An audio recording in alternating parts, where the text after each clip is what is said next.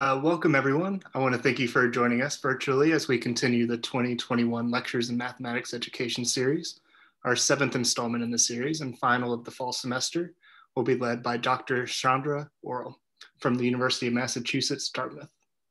The Lectures in Mathematics Education series is sponsored by the Herman and Roche Math Initiative and the University of Southern California's Rossier School of Education, with the goal of highlighting important research targeted at improving teacher effectiveness in mathematics education. We're thankful to be able to provide access to this series virtually and for our guest speaker and everyone joining us here today. Now I'm happy to introduce Dr. Chandra Orrill, who will be giving a talk titled Playing in PD, Technology, Talking, and Tasks to Support Teachers' Understanding of Proportional Situations. Dr. Orill is a professor of STEM education and teacher development at the University of Massachusetts, Dartmouth. She holds a PhD in Instructional Systems Technology from Indiana University and has joined the UMass faculty in 2010 after serving as a research scientist at the University of Georgia for nearly a decade. She served as the chair of the Department of STEM Education and Teacher Development from 2013 to 2017, and as the director of the Kaput Center for Research and Innovation in STEM Education from 2017 to 2020. Dr. Orill has two major strands of research. The first strand focuses on how teachers understand the mathematics they teach and how to help support teachers in better understanding that content and assessing teachers' understanding. Within this strand of her work, she has focused specifically on teachers' understanding of proportional reasoning. And the second strand of her research focuses on supporting elementary and middle school teachers to integrate computational thinking into their mathematics classrooms. Overall, Dr. Orill has published more than 80 journal articles, book chapters, and published proceedings in venues that include the Journal of Research for Mathematics Education, Mathematical Thinking and Learning, Educational Researcher, and the Journal of Mathematics Teacher Education. She has also presented over 100 papers at national and international conferences. In addition, Dr. Orill has been awarded more than 25 grants with a net value of in excess of $8 million and served as chair on 10 dissertation committees while mentoring over 60 graduate students and research projects. After Dr. Orill finishes, we'll have time for questions. And when the time comes, we ask that you post those questions in the chat box and we will get to as many as we can. For the talk, if you can just make sure that you're in speaker view and please mute your microphone during the presentation. Thank you again for joining us, and I will turn it over to Dr. Orill. Thank you. Let me share my screen.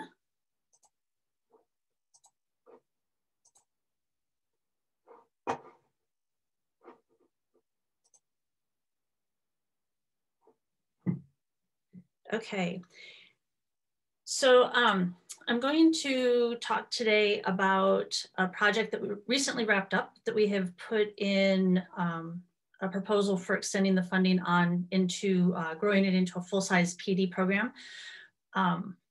But the findings that we got out of the pilot work are really exciting, and I hope that you enjoy hearing about them. I wanted to start by acknowledging the Herman and Rossier Mathematics Initiative. Thank you very much for inviting me. Rachel Brown and James Burke are my close collaborators on this work and have worked with me for several years around this and other ideas related to math teacher knowledge in mathematics. And then also acknowledge my project team. The work reported here is funded by the National Science Foundation, and I thank them as well. So, this entire project came out of a simple observation. I was working on a career grant, and in that career grant, we were doing clinical interviews with teachers around proportional reasoning. And we kept noticing that when we gave teachers paper and pencil tasks, the approach they took to solving the tasks was completely different than when we gave them tasks in a technology setting. So we were using some dynamic geometry toys is what we've come to call them, that just let the teachers manipulate using sliders to try out different things. And the approach they were taking to the problems was different. So as an example, we gave them the top task in paper and pencil. This is a task that comes out of the literature. We just adapted it to an American setting. It was originally Father Christmas. And it asks how much paint would be used to create the larger Santa versus the smaller Santa. And what people do, what teachers were doing in my study, was they were setting up proportions and they were solving to get equivalent ratios, which gives you the wrong answer, but that's not even relevant. The point is that they went straight to setting up those ratios and didn't even think at all beyond that. They were like, oh, I've got 3 givens, I've got 1 unknown, I'm going to solve for the unknown, and they just do that and move on. In contrast, we gave them the bears, and the way that the bears work is that slider that's under it scales the brown bear, the bear on the right. And it scales it, it turns out, by a factor of the height. So 2 means the brown bear is going to be twice as tall as the black bear. 3 means it's going to be 3 times bigger than the black bear. And the participants can move that back and forth all they want. And we would ask them questions, again, asking them to think about the relationship of the small bear to the big bear. Now, the questions are certainly somewhat different, but the underlying mathematics is the same. And again, the point isn't whether they got right answers or wrong answers. They did tend to get them right more in the technology environment. The point is that with the bears, they almost never wrote down anything. They went straight to trying it out, sliding it back and forth, making conjectures, talking through it, and not writing down ratios and not solving for unknowns. And so we kept noticing this, and we started thinking, is there something that we can do based on this observation that could help us engage teachers in learning about math? Is there something inherent in this technology environment, or something that we're building into this technology environment, that gets the teachers to think about math in a fundamentally different way instead of going straight to the algorithms that they know? And with that, we embarked on this pilot study to develop a professional development that incorporates the toys and a set of tasks to see if we could engage teachers in the same kind of what we call playful engagement with the mathematics that we kept seeing in the career grant. So the driving questions for the effort ended up being, can we capitalize on the observation that the PD engages teachers in meaning making, not just solving math problems, but actually making meaning out of the ideas that we're talking about? If we can create that, can we make it so that it's fun for teachers? Can we make it so that they have fun with it and that they treat it as a playful activity instead of as doing the work of mathematics? And if so, what are the tasks that support this? Because we certainly didn't think it was just the existence of the technology, but that the tasks had to play a role in it as well.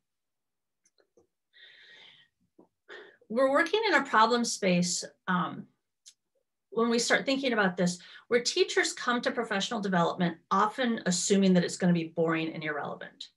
So we're challenged from the get-go that we want to make sure that teachers see it as being relevant and see it as being engaging and not just another thing that they have to do. We also know from the career grant, from other work that we've done, that teachers don't necessarily know about the underlying mathematical structures. So they may know things, in fact, they do know things about proportions. They know that it goes through 0, 0. They know that it makes a straight line, but they don't know things that help them translate those ideas structurally so that they can compare one kind of mathematical structure to another.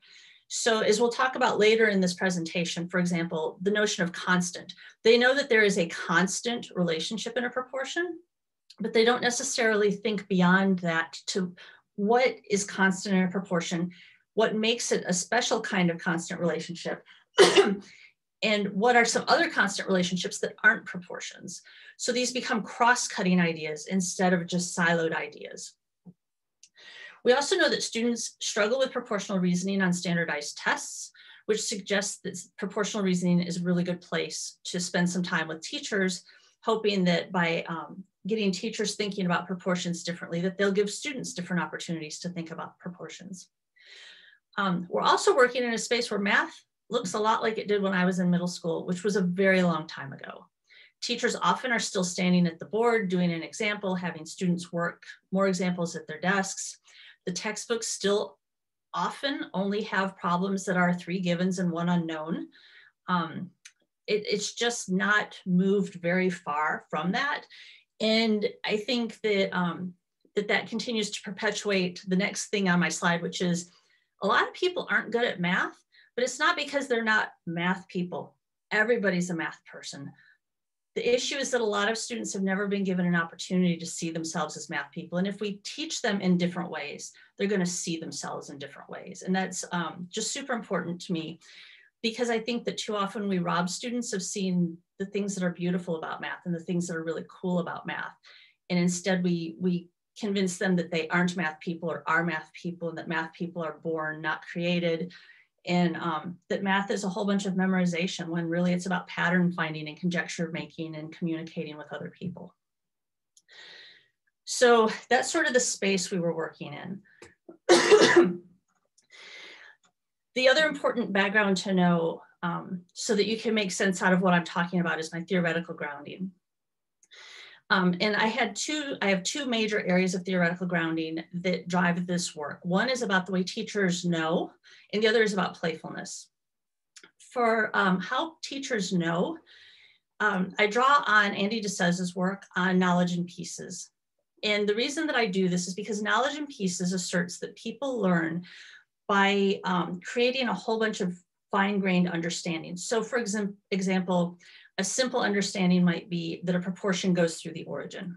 Another simple understanding might be that a proportion makes a straight line. So very fine-grained understandings. And the way that we learn is by either having those understandings challenged and refined, or by adding new ideas to them, or by making connections between the ideas. And this is where I think things get really interesting for teachers, because the more connections we have between ideas, the more accessible those knowledge resources are in any given instance, which means that if teachers have a more coherent, a more connected understanding, they're going to be able to draw on more knowledge resources in the moment in classroom when students put novel ideas in front of them. So in professional development, I'm thinking not only about how do I help them make new resources or refine the knowledge resources they already have, but I'm also thinking a lot about how can I help teachers make connections between these knowledge resources so that they can draw on them in productive ways when they're in the classroom in the moment. This is very consistent with the research on expertise, which has shown that experts not only have more understanding, which in this case would be knowledge resources, but that it's actually fundamentally organized in a different way from novices. And I think that difference in organization is about the connections that are made between the ideas. The more connected the ideas are, the more teachers or anybody can draw on them to use them in a variety of ways. So part of why I like knowledge in pieces and use knowledge in pieces in my work is because it acknowledges that teachers already know a lot. I don't like that so much of our research on teacher knowledge is focused on deficit models and measuring what teachers don't know and highlighting what teachers don't know. Teachers know a tremendous number of things. And I think knowledge in pieces offers us a way of honoring what teachers do know while still continuing to help push them further to know more and to make better connections between them. It provides a way to think about how we teach adults, because we're not trying to just fill their head with knowledge. We're trying to identify knowledge resources that maybe need some refinement, but mostly we're trying to make connections between and among those resources so that they have more connected ideas instead of more disconnected ideas. So that's why I work from a knowledge and pieces perspective, and that's why we talk about knowledge resources throughout this presentation.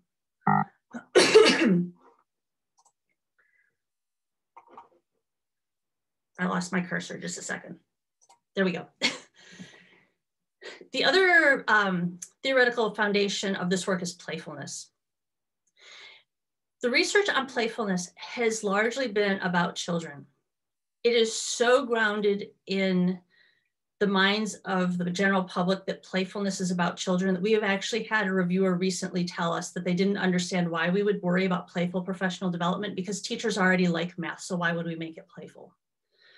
So there's a very strong bias and a very strong existing research on what playfulness is that's very child-centric. I think we can draw from that though, because if we look at these definitions that are put forth by people, they still work with professional development.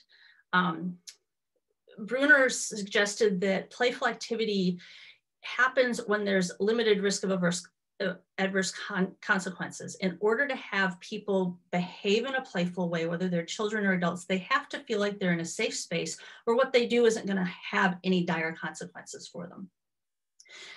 Vygotsky talked about imagination. Barnett talked about joyous activity rather than boredom. And Kolodner talks about messing about. And we found that to be a really particularly interesting metaphor for thinking about teacher professional development. What if we have teachers mess about with mathematics?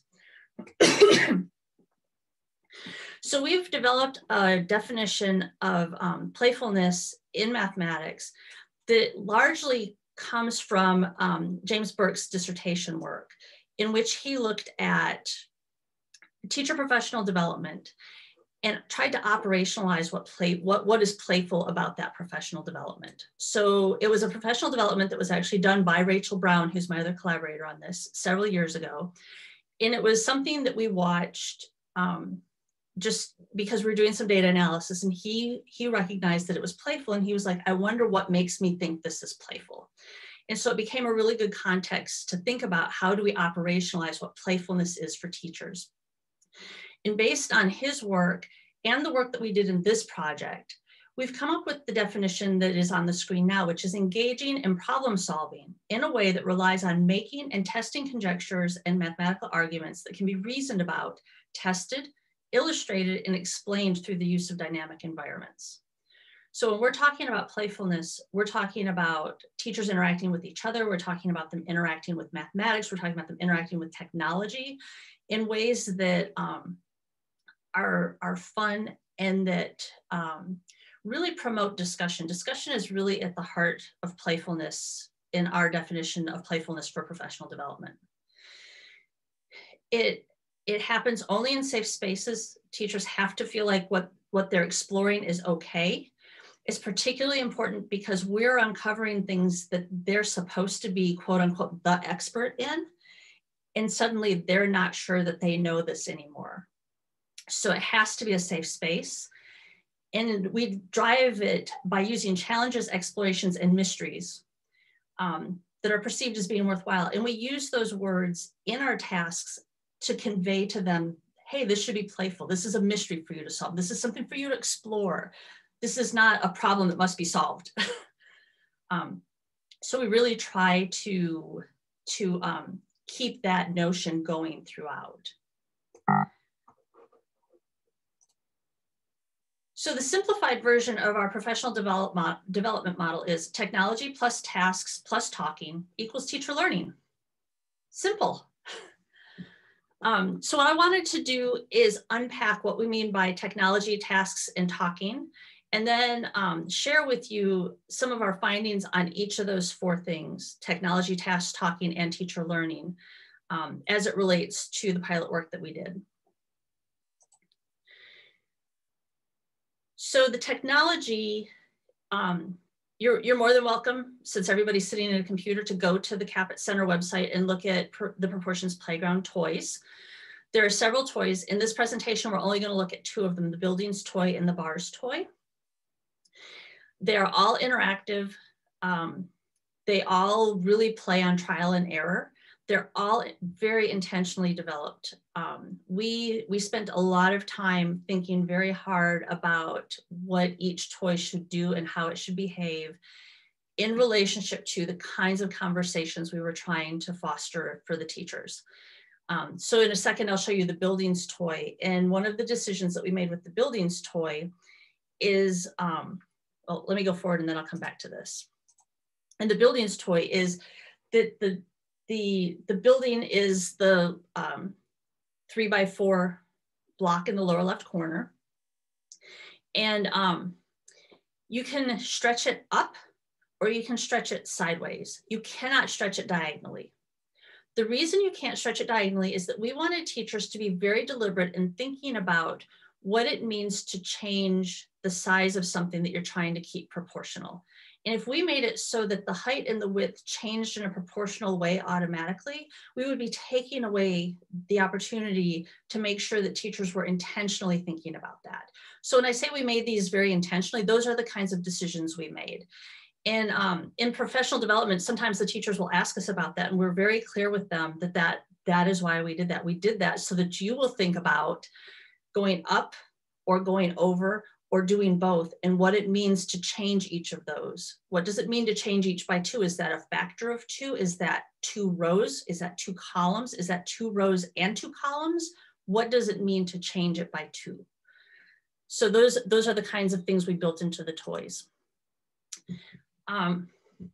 The beauty of the technology is it also creates something semi-concrete for people to talk about. So rather than using hand waving or trying to draw things on the whiteboard or whatever, they can point at the screen as things change and say, do you see this thing changing too? And we all know that we're looking at the same thing because we all have that same picture in front of our faces.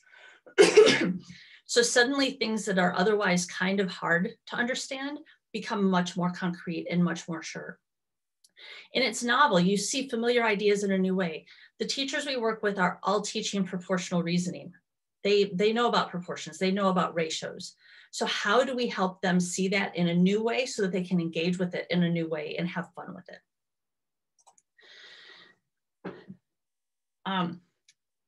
So the tasks have to allow argument because that is where the discussion comes from. We pose tasks that are ambiguous, which is very unusual in math. In math, we pride ourselves on precision, precise language, precision of answers. We're very precise. But in order to have really good mathematical conversations, you have to have some ambiguity. And that's been a really interesting thing for us to grapple with in writing these tasks. They have multiple beginning places. They have multiple solution paths. They often have multiple right answers. And that helps with the playfulness, because then when people get multiple answers or they take multiple ways through it, we have something to talk about. So everything about these tasks is simultaneously getting them involved in the mathematics and giving them a reason to talk to each other about the mathematics. So an example is the building codes task. So the building code task, there's actually a few different building code tasks. This is the main one, and it uses the buildings toy if you have the proportions playground open.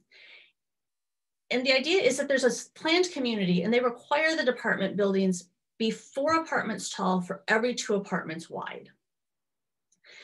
And the first thing we do is just have them build the buildings, because this is like the first time that they're using this tool, to see if they can create buildings that are 4 tall and 2 wide, and some of the different variations that might be. So it might be 8 tall and 4 wide. And then we give them the challenge of figuring out, could a building be built following these rules that's an odd number of units wide? And could a building be built that's an odd number of units tall? And this is kind of a really cool thing, because first it gets them thinking about this relationship of 4 to 2 in a way that they haven't thought about it before. And it gives us a reason to talk about the difference between the real world and theoretical mathematics, because theoretically, there's no reason why you can't have a partial apartment. But if you're living in the apartment, there's a really good reason not to have half an apartment.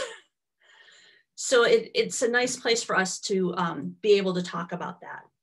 But when we're talking about ambiguity, this is what we're talking about.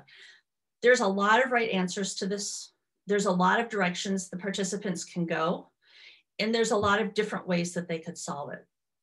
So what I have showing on the screen, the 2 little boxes, those are screenshots. So there's a snapshot tool that lets you take a picture of the buildings as you build them so that you can compare them against the original. And then you can line them up next to each other so that you have, again, things to talk about that are more concrete, so that you can look at that's 2 tall and 1 wide and the one next to it and compare them and figure out, well, could those possibly be in proportion to each other, or are those not proportional? And we do talk to them about what can be proportional so that they understand that buildings cannot be proportional, but the heights can be proportional and widths can be proportional. So we have that conversation as well. The final element is talking. Talking in our professional development is a way of negotiating meaning, clarifying their ideas, making sense of the problems, making sense of their understanding of the mathematics, communicating with each other mathematically. It allows opportunities for them to develop a deep understanding of the need for mathematical precision, at the same time that it helps them develop their own understanding. Because if they're not using precise language with each other, they often have to go back and keep re-explaining it until their language starts getting more precise. So it opens a door for us to talk about, it's not a constant, it's a constant of proportionality. It's not 2 to 4, it's 2 units tall to 4 units wide. It gives us a place to talk about why we need that kind of precision. So in the pilot study, because this was just a proof of concept to see if we could in fact create instruction that built on this noticing that we had that people engage differently with the technology, we created a 6-hour professional development that was designed to be offered in 2-hour chunks. And we were able to offer 2 sessions, 2 6-hour sessions. Each was 3 days back to back for 2 hours each day after school. So the teachers came to us, I think it was like Monday, Tuesday, and Wednesday, and then they were done. The first 2 days focused on content knowledge and playing with these toys. And the third day focused on how do we take what we just did and put it into our classroom practices. So we had them creating their own word problems to go with the toys. We had them thinking about how it intersects with the standards. And we did a little bit, but not nearly enough, of how the representations in the toys align to more traditional representations like ratio tables. To help us focus the pilot study, we chose 3 big ideas from proportional reasoning, again, focusing on structural aspects of the mathematics, because we felt like that was a place for more connection making. We focused on quantity, constant, and covariation. And the reason we chose that was a ratio is defined as a comparison of 2 quantities. And so we thought that starting with quantity would be a really good place to start. And we also anticipated that teachers would have a shared understanding of quantity, so it would give us all a baseline to start from. It turns out that teachers do not have a shared understanding of quantity, which turned into a really interesting learning point for us, and it generated amazing discussions among the participants. Constant was always going to be in there, and it's really interesting because we really focused on what is special about a constant relationship in a proportion as opposed to other kinds of constant relationships. And covariation, we wanted them to think about what is covarying, what is the special relationship in a proportion that covaries that makes it different from other relationships that covary.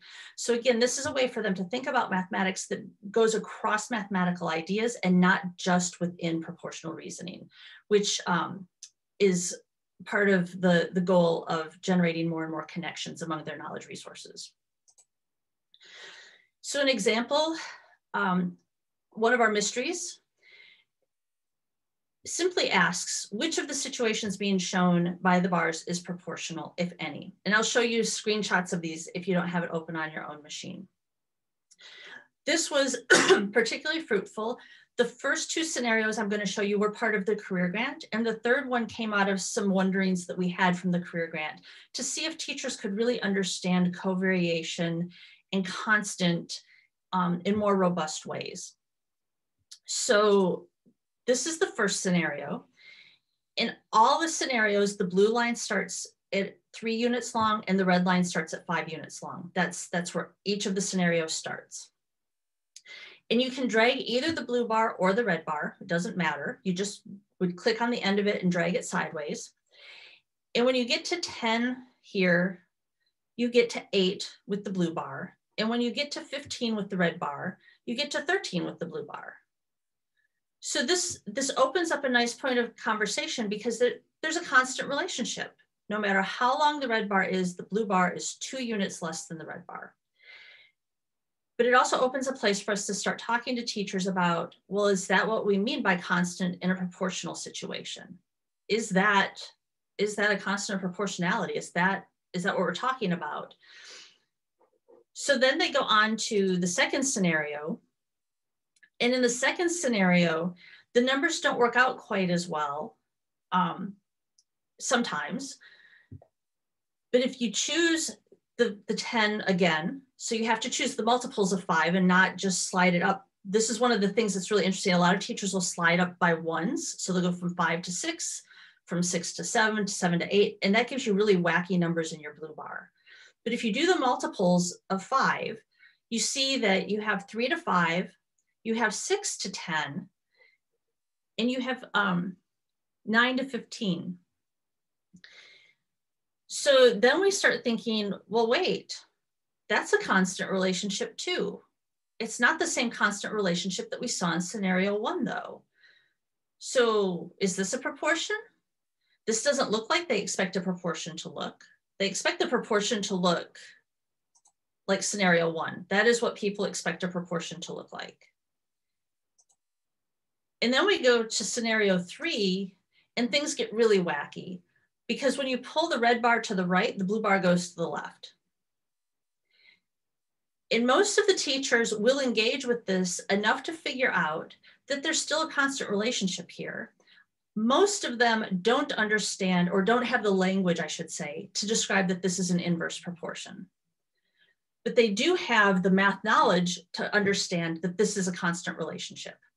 So this opens up yet another conversation, because in an inverse proportion, we also have a constant of proportionality, but it's doing something different, right? There's a K in an inverse relationship, and there's a K in a direct relationship.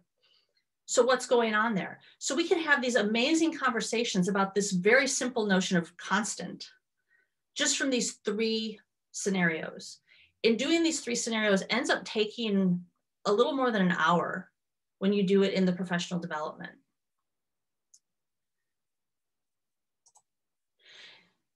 So as I mentioned, we offered the pilot study 2 times in one urban district. Between the 2 sessions, we had 21 teachers in one, 15 in the other. It was a very diverse group, between 1 and 27 years of teaching experience, 25 Black teachers, 9 white teachers, 1 biracial, 1 Pacific Islander, 28 females and 8 males. So we had a really diverse set of teachers.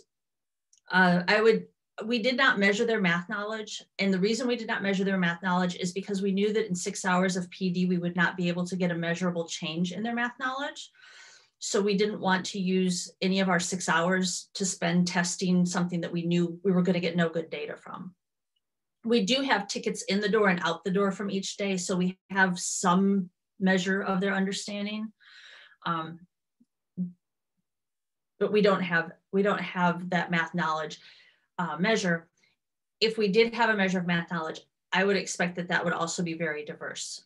Just from the conversations we heard, I think that we had some extremely strong teachers, and I think we had some extremely weak teachers.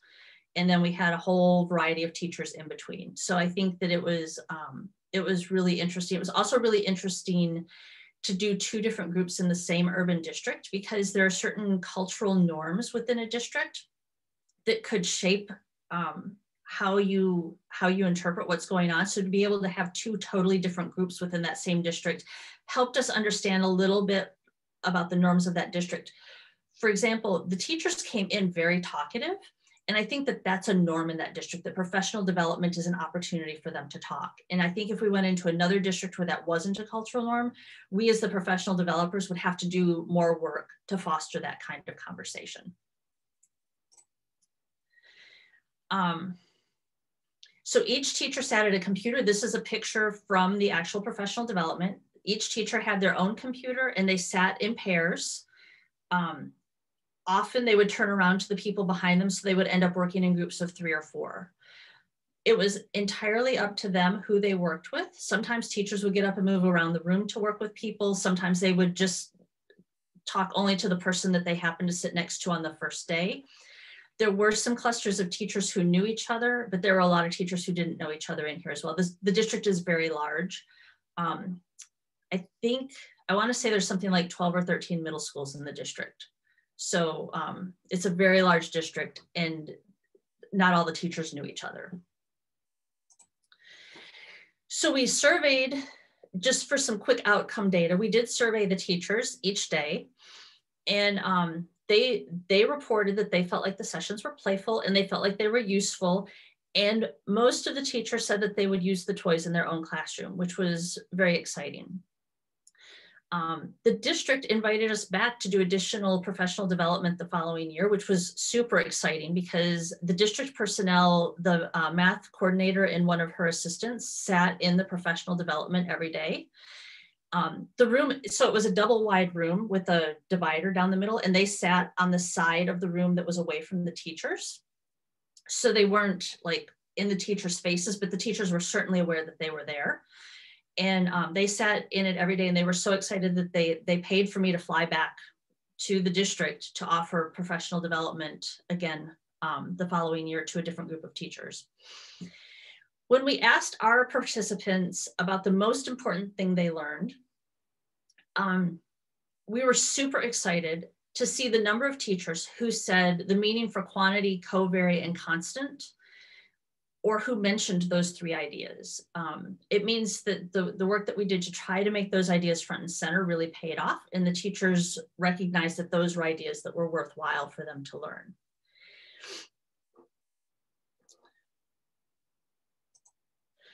So the key findings from our qualitative analysis, I should mention we videotaped every session every day. We had multiple cameras. In the first professional development, we used 2 cameras. One was trained on, I was the instructor for both sessions. One of the cameras was trained on me when we were doing whole group work. And then it was trained on different groups of teachers when they were doing their desk-based work. And we had microphones to try to mic the teachers who we had the video on. We found that that data was insufficient to capture all of the conversations going on. So the next time we went back for the second pilot, we had 4 cameras in the room. We were able to capture a lot more, especially in a group of 15. We were able to capture a lot of the conversations that were going on. So our key findings around technology: reasoning with dynamic toys isn't the same as reasoning on paper. The noticing that we had in the career grant was true. Teachers approach the tasks differently. They're very playful in the dynamic environment. They make conjectures, they test conjectures, they argue with each other. They argued, some of them were like yelling at each other in a very playful way, but yelling at each other in the middle of this. They were getting so worked up about their ideas, which is super exciting to see after school. Particularly the first session that we did was right before Christmas. So we're talking about like worst case scenario timing, right? We're right at the end of the term. Christmas is coming, it's after school, and these people are in there and they're just having the best time arguing with each other about math, about proportional reasoning.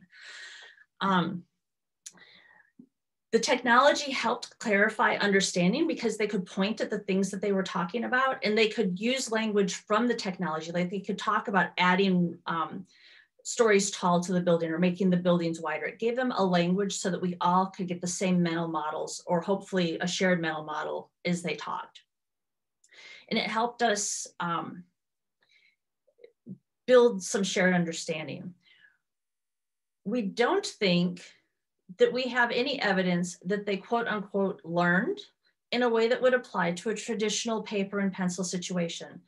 We did a ticket in the door the first day that was the ticket out the door the last day that included a variant on that Santa problem. And there was really no improvement from the first day to the third day on that problem. So we still, whatever's happening in that space is very useful, but we still haven't figured out how to connect it back to the more traditional looking mathematics. But we saw evidence that the teachers were able to think about all the different kinds of relationships, covariation and constant, and all of those different things. And we noticed that being immersed in this task-based environment did not help them create tasks for their own students. So simply doing tasks like this is not enough. They need more support if they're going to write tasks of this sort for their students, which isn't a huge surprise, but we have evidence of it. Our key finding around talking: they actively engaged readily in meaning-making discussions. They asked each other questions about their understanding. They argued their points. They made and tested conjectures. They negotiated meaning. I'm going to show an example. Jenny and Dora sat next to each other. And Dora was very confused throughout the professional development about what a constant is when it comes to a proportion. Now, Dora is mathematically quite strong. And when she would speak up in the whole class, it sounded like she understood everything she was talking about. It wasn't until we went and analyzed her small group discussion with Jenny that we started realizing that there was a disconnect for Dora, because when she spoke up in class to the whole group, it totally sounded like she was talking about the same things that I was talking to them about. But in the buildings task, so one of the first tasks on the first day, Dora turns to Jenny and she's like, this isn't working. And Jenny's like, well, you're adding 2 instead of multiplying. You're going up 2, you're going over 2, you're not multiplying by 2. And Dora says, I'm not multiplying, I'm adding. But I'm adding at a constant rate. How's a constant rate of change? Does that make it a proportion? So she's starting to think, my rate of change is constant and a proportion has a constant rate in it. Wait, are those not the same?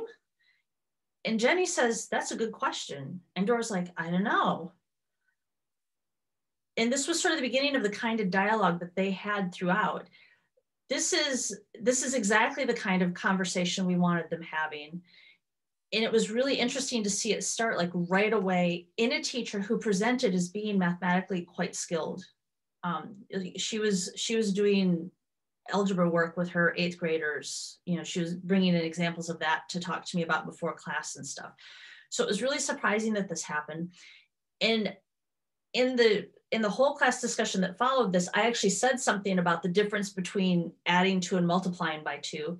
And she looked at Jenny and she's like, so I guess that adding at a constant rate of change isn't right. But then the next day she came in and she went right back to adding at a constant rate of change. So change is hard and learning is hard. But this is the kind of talk that they would engage in on their own at their desks. Another example of talking came around the notion of quantity. We saw a lot of evidence in both of the workshops that teachers don't have an actual meaning for quantity. It's a word that they use very readily that they've never stopped to think about before. And I think that I'm certainly guilty of it. When I went into this PD, I did not have a specific definition of the word quantity that I wanted them to walk out with. And I did not expect this to be a problem for them. So it was as enlightening to me as it was to them that quantity was such an issue. So Diane, this was in a whole group discussion. She had been having this conversation with her small group. And this was not an uncommon discussion. Diane's just the person who brought it to the whole group and makes it clearest as far as data that this is truly an issue. So she says to me, in the whole group context, when you ask the question about quantity, what are the quantities? And I did like the other kids. They all merely said the numbers. So she was thinking quantity was number 4 to 2. And I said, right, because it's quantities, it's things. So the thing that I went into this notion of quantity with, this was the first workshop. The thing I went in with was I wanted them to understand that when we're talking about ratios, we're talking about things that occur in the real world. And we're comparing numbers of those things that occur in the real world. And so I'm like, yes, it's quantities, it's things. You can't just say 4 to 2, 4 what to 2 what. And Diane came back and said, so they'll put 6. Well, what are you talking about? Is it apples to oranges? Then they'll say, oh, we're talking about such and such and such and such. To me, that's what I'm getting is the quantities are really the labels. So it's height to width. And then other participants offer in some other things like gallons. And there starts to be all of this agreement around the room. Yeah, that's, muttering sort of. And she's like, and now when I go back, meaning into her classroom, I'm going to undo whatever I let them understand before. And we're going to talk about really what quantity means because we think it's a number. Because the first thing they said to me was amount. And I said, good. I shouldn't have said that. So she's come up with this realization that simply putting a comparison of numbers isn't adequate for capturing the notion of quantity as a full notion. And she goes on to say, so this is an aha moment for me. So she was one of those participants who delightfully tells us when she's learned something new, so we don't have to infer it. She's like, this is new to me and this is exciting to me, and I'm going to take this back to my classroom.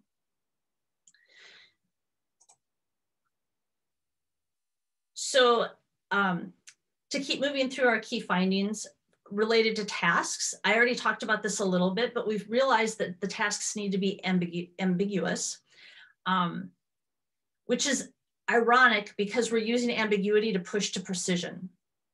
But it works, as you saw in just the little snippets of text I gave. Both of those were teachers trying to push to very precise understandings from fairly ambiguous tasks. They need to be challenging. These teachers teach proportions. They know proportions. If I give them traditional proportion problems, they're not going to learn anything from that. I need to figure out a way to help them reconsider what they know. I can't give them new understandings. That's not going to work. We want them to be playful. We want to lower the stakes so that they can have these aha moments, even though they're supposed to be the expert. And we want to be responsive. So an example of a responsive task is I kept hearing teachers talk about 3 to 2. This was another buildings problem.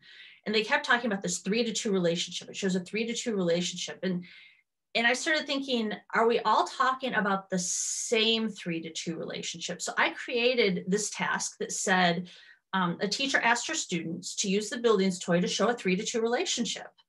And which of these shows a 3 to 2 relationship? So I gave them this example, which is a +3 + 2 relationship, or +2 + 2 relationship. That's what it is. It's a +2 + 2 relationship. So it's constant, but it's not the right constant relationship. I gave them this example, which is, I believe, the +3 + 2 relationship. So every time we go 3 wide, we go another 3 wide. And every time we go 2 tall, we go another 2 tall. So is that 3 to 2? And then I gave them this one, which goes 3 times 3 and 2 times 2. So it ends up being the squares, or the exponents, exponential relationship, which is why suddenly that third one gets so huge. So that we have a place, by doing this, each of those is a 3 to 2 relationship, but they're very different relationships, so that we can figure out, is one of these proportional? Are none of these proportional? What other kinds of relationships could they be? To help teachers start thinking about this notion of constant and to help them get more precise in describing the relationships. But I would have never created this task if I hadn't have kept hearing teachers ambiguously throwing around 3 to 2. So that was a very responsive task, and it worked out pretty well. So my final key finding is around teacher learning. So we said tasks in talking and technology, when you combine them, you get teacher learning. And what we've done around teacher learning is we have an emerging model for coherent learning for teaching. And the PD that I reported here largely focused on the exploration phase and the application phase of this model. But doing it highlighted the need for the connection phase. And the connection phase is where we connect the novel representations of the toys to the traditional representations of the mathematics classroom, because asking teachers to do that on their own for themselves is challenging, and asking them to go straight from the PD to their classroom without having an opportunity to do that, they're just not going to be able to do it. They need to have an explicit opportunity to make those kinds of connections for themselves. Not because they're so difficult, but because it's novel and they just need a chance to think about it. So one of the things that we want to do is explore what this connection phase would look like and what kinds of tasks would promote moving from our math tasks into the application tasks. The application phase, I didn't talk as much about in this presentation. What we did was we gave them a couple different tasks. One was to write, one was to fix word problems that were terribly broken. And what I did was I took word problems out of my career grant that teachers had developed that were just missing. They were very ambiguous. So they were just missing all kinds of information. And we asked the teachers how they could sort of rethink those to make them more precise to address the kinds of mathematics we had been working on in the classroom. And the idea there was to really continue working on this notion of ambiguity and precision. And then we also worked with them to create tasks that they could use in their classroom that used the toys. And that turned out to be a lot more complicated for them than I had expected, because it turns out that using the technology is incredibly generative. It generated all kinds of really fun and creative ideas for the teachers, which led them further and further away from the standards that they were supposed to be covering with the toys, which isn't bad. Because if they use the toys in other math content, that's great. But it spoke to the fact that we need to be much more careful in the way that we design the application activities so that we can make sure that they do know how to connect them to the standards, and possibly so that we allow them to be generative and connect them outside of the standards as well. But I think that that's on us to make sure that we're giving the teachers clear guidance for what we want them to do. So that is our emerging model of coherent learning. The exciting piece about that is that the model should extend outside of just the proportions playground, and we should be able to use it to design a wide variety of professional development experiences. So that's one of the things that we're really excited about with that. So I would love to answer any questions people have, and you're welcome to email me anytime. And I hope that you have a chance to go play with the toys. And if you'd like the tasks, we have the tasks, the full book of tasks put together in a PDF. I want to say it's around 20 or so tasks, and I'm happy to email that PDF to you if it's of any interest. So I'm going to stop my sharing. All right, well, thank you, Dr. Orrill. We do have some time for some questions if anybody would like to share any in the chat box, if you don't mind.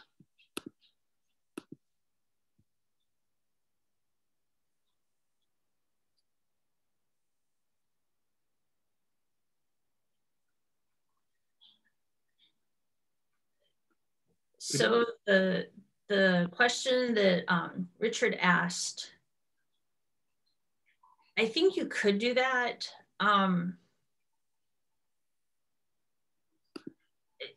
Concept maps are sort of tricky. People don't necessarily know how to do them. And so I think it would have to be very carefully crafted for teachers to make sense out of the activity. But I think that that's an interesting idea for an activity, and maybe that becomes an application activity in the PD. So we've done all of this stuff with proportions, or maybe it even becomes part of the assessment, right? Like on the first day, how do you see these ideas fitting together? And on the last day, how do you see these ideas fitting together? The question would just be, can you craft it in such a way that teachers will be able to make the concept map without the making of the concept map becoming the impediment to making understanding out of it, if that makes any sense.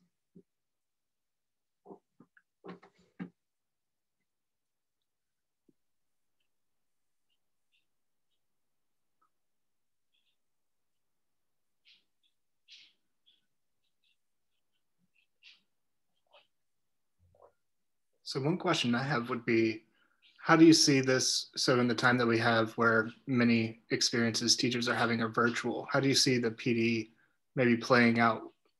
It seems like it was heavily relied on, one-on-one communication between teachers or groups of teachers. Mm-hmm. How do you see that playing out in an online virtual environment? So the interesting thing about this pandemic is that it got Rachel and I thinking about that exact question when we put in the grant for the new funding, because we were like, if we're going to put in a grant for funding in October, which is when that was due, we better acknowledge that we're in the middle of a pandemic and that this work can go on even if we're still in a pandemic a year from now. Because in October, remember, we didn't have vaccines or anything. And she and I started thinking about it, and we started talking through it. And we think that if you use things like breakout rooms and carefully crafted tasks, that you can still engage teachers. It's going to be different, clearly, but we think that you can still engage teachers in having these kinds of conversations with each other.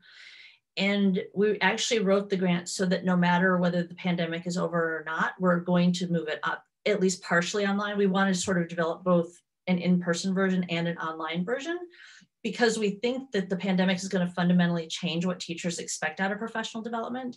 And this would suddenly allow teachers to participate in professional development anywhere, anytime, even if it's synchronous, it's anywhere, instead of having to go to their district office or to wait for it to come to their district. So we're trying to think of ways to use basically breakout rooms. So each pair of students would end up in a breakout room, or clusters of 4 or whatever. It would just be a matter of setting very clear communication between the person controlling the breakout rooms and the teachers to make sure that the teachers ended up in the rooms that they meant to be in. And then making sure they know how to share their screens so that they can have these conversations.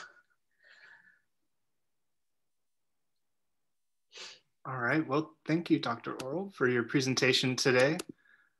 We're all applauding from home, I swear. Thank you.